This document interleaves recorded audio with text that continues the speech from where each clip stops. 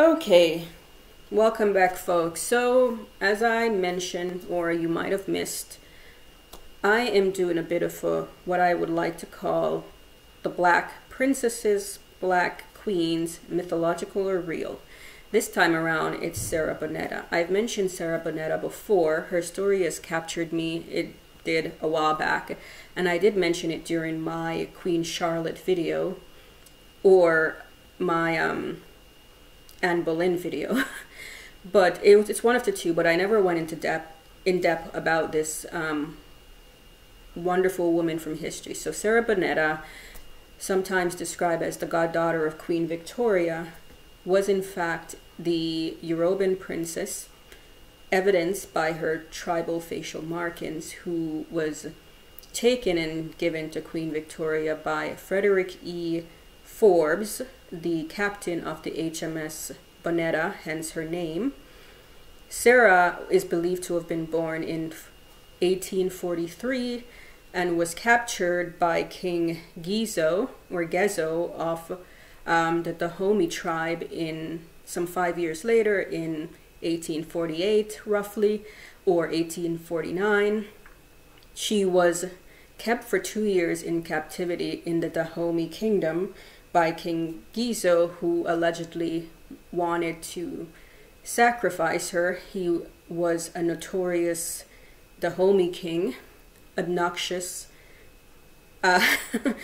among other things. He apparently still practiced human sacrifice, but he kept her alive because she was a princess and only wanted to sacrifice her for a special occasion. She was ultimately rescued by Frederick E. Forbes, who was the captain of the HMS Bonetta, in roughly, I think it was 1850, around there. She was taken by him, and by all accounts, he became fond of her and decided that he would give her to Queen Victoria as a gift, as she was a princess. Forbes brought her to England in 1850. So Sarah Bonetta, or Sarah Forbes Bonetta, later she would go by other names. By all accounts, Queen Victoria became fond of her immediately and accepted her as a gift. However, Queen Victoria, she was not actually raised by Queen Victoria, though Queen Victoria did agree to cover all of her living expenses. She was actually initially raised by the Forbes family, so Forbes and his wife. So in this letter that was captured in the royal archives, it says the Queen has at present under her protection a little African girl about 8 years old, who was brought to the country by Commander Forbes from the King of Dahomey. The Queen, having made inquiry, the Queen has informed that the climate of the country is often fatally hurtful to the health of African children, and the Queen is therefore anxious that this child should be educated in one of Her Majesty's dependencies upon the coast of Africa. So what this is about is, it was the belief that people from different climatic regions could not acclimatize themselves to a different region. So she came from a tropical part of the world, and she wasn't doing very well in England, so they assume it was due to the weather. So she was only in England for about a year before they sent her to Africa to be educated in a missionary school. So by all accounts, Sarah was very popular in these missionary schools, and she was favored student. It says Miss Sass became her unofficial guardian, taking her on picnics and to nearby markets. The teachers at the school treated Sarah as special, allowing her to dress in the clothing that she brought from England, or what was made for her from materials sent by the Queen, who often sent her gifts, while the other children wore simple dresses. At the age of 8, Sarah could talk about her visits to Windsor Castle. She got favored education, and she was even allowed to host a royalty party in honor of the Queen's birthday. So Sarah did really well in the school, and her health improved, and by 1855 she was brought back to England. By May 1st, there was a letter from the Honorable Mrs. Phipps, who was her guardians asking to send for Sally. Sally is a nickname for Sarah, so Sally Forbes Bonetta wands to England by Her Majesty's command. It was not clear why they requested her back in England, but having consulted our missionary brethren who agreed with me that the command was too peremptory to admit of delay, I immediately made preparations, and on the 23rd of June, Sally sailed for England under the care of Reverend E. Dicker. So by this point, Sarah, known as Sally, was a teenager, and she was getting a lot of attention, and the Queen here admired her figure. Apparently, Queen Victoria, who was very short and plus size, she was under 5 feet tall and heavyset, was very obsessed with her weight. So it makes sense if she would notice that she said, "Saw Sally Forbes, the Negro girl whom I have educated. She's immensely grown and has a lovely figure." This was in December 1855, after Sarah had returned to England. By all accounts, Sarah Bonetta's presence in England was welcome when she first arrived, although it might have been a case of a spectacle where, you know, there weren't many Black people in England, although it based on what I've read, Sarah, because she was treated exceptionally, she was treated as royalty as opposed to the other Black people there who would have been merchants or laborers. Sarah was sort of, people were fond of her. She was always described as well dressed. She carried herself well, or she was dressed really well, and people welcomed her in their settings. So according to one account, Sarah's relationships with the royal children always seem to be quite positive. She refers to the Prince of Wales as Bertie, and the Prince of Wales, of course, is the crown prince, the one who will become king. And one of her letters mentions her correspondence with Princess Alice, but the most public show of her connection with the royal family occurred at the wedding of the Princess Royale, who's the eldest daughter of Queen Victoria. A command has been received from Her Majesty for Sarah Bonetta Forbes, the young African princess, to be present to witness the marriage ceremony of the Princess Royale. Her Majesty has manifested her thoughtful care towards the princess by forwarding her within the last few days a supply of dresses and other requisites suitable to be worn for the occasion. Furthermore, it says she was always well dressed and accompanied wherever she went by someone of the wealthy Forbes family, who took care of her, someone from the palace. The story of her coming to England had been published in Britannia and other newspapers. She was not like the Blacks that had come from America, or the entertainers or the colorful Black characters who scraped out their living either begging or sweeping the streets. Sarah was a celebrity, a young girl of substance. So when Sarah was 17, she became unofficially engaged to a man named James Davies, who was born in West Africa and who, like her, attended missionary schools and who was taken under the care of a Reverend Venn, with whom he worked. James Davies was much older than Sarah, so he was by this point in his 30s, and he was a widower. His wife had died. Sarah, by all account, didn't love him and did not want to marry him. However, she was sort of pushed into marrying him to the point where her loved one even isolated her by sending her to Brighton in Wales to live with a family there.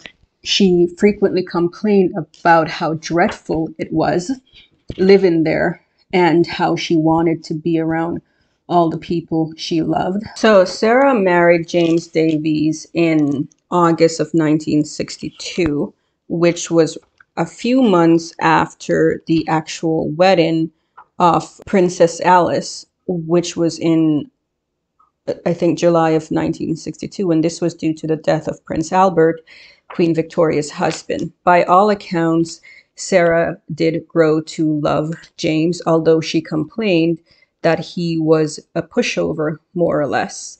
She did say that the fact is James is infinitely too good and kind to everybody, and he is not appreciated. And when he does anything, people distract him as a matter of course. And I think it his duty to labor for the benefit of others. But because they're all jealous of his position and influence, they're only too ready to cry him down and abuse him. And thank you But thank you, that will not hurt him, for he knows in whom he has trusted and is safe. Sarah's wedding was attended by a mixture of prominent black and white individuals. And not long after, she and James, who mainly made a living by traveling, returned to Africa. Yeah, so Sarah actually returned to the Church Missionary Society, which is the missionary school she had attended in Africa for a few years before she had to return to England. But Sarah ultimately was being groomed to take over the school, as she was well educated by English teachers and English subjects, and by all accounts was a gifted and bright student when she was there. She was also the wife of a successful businessman. And apparently there were many issues with the school because the English women who taught the school, known as the Female Institution in Freetown, they considered themselves culturally superior to the Africans, whom they looked down upon. And Sarah, with her superior education and her acquaintances with the Queen, was often superior to them, which is something they had a problem with because she's black, and yet she had a superior upbringing to all of them. But before that, Sarah's relationship with James grew into one of love and admiration. They did have a daughter, ultimately 3 children, but their firstborn daughter, Victoria, was named after Queen Victoria. Supposedly, this account appeared in the Anti-Slavery Reporter. The Queen presented to her godchild, this is Sarah's daughter, a beautiful gold cup with a salver, knife, fork, and spoon of the same precious metal as a baptismal present. The cup and salver bear the following inscription: to Victoria Davies, from her godmother Victoria, Queen of Great Britain and Ireland, 1863. Huh. She named her daughter after the Queen. Sarah's life was short-lived. As I said, she was meant to take over the school and did relatively well, but started to suffer from the breathing problems and the coughs and fevers that had plagued her throughout much of her life. No one knew what it was at the time. At some time in between 1879 and 1880, she was brought to Madeira in Portugal at the Royal Edinburgh Hotel, where she stayed. And there she wrote one of her final letters regarding her feelings. We never got much about her feelings on many things. She, for example, did not write about the issues of enslavement or colonialism, and mainly, like women of that day, wrote about relatively frivolous stuff. She died, Sarah, of consumption in Madeira, Portugal, where she was buried. Consumption, of course, was the old name for tuberculosis. She left behind 3 young children. Her eldest daughter, Victoria, there is a photo of her, and she does have descendants. She had 2 other children. However, her eldest daughter, Victoria, remained in touch with Queen Victoria until Queen Victoria's death in 1901. She herself went on to marry. Sarah has many descendants. But as I said, we never really got to know Sarah Bonetta all that much, what she thought about much of anything. We do know she was a bright student and was loved by most people around her. But even her name, she often signed letters as either Etta or Inna, and no one knows why. She was named Sarah by Frederick E. Forbes, who rescued her from the Dahomey king, but he also suggested in his book, Dahomey and the Dahomans, that he didn't know what her actual name was, and there might have been a selective memory loss due to trauma where she could not remember her true name. Some people believe it might have been a variation of either Etta or Inna, which are names that she would use to sign letters, but this has never been confirmed. But this was just a little bio on Sarah Bonetta. She lived a very brief life. She died before the age of 40 of tuberculosis in Madeira, Spain. Long lives Princess Sarah.